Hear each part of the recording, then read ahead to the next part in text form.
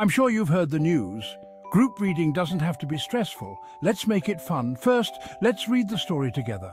Listen carefully to each sentence. Ready? Great. Next, we'll take turns. Each person will read one sentence out loud. Yup, it's that simple.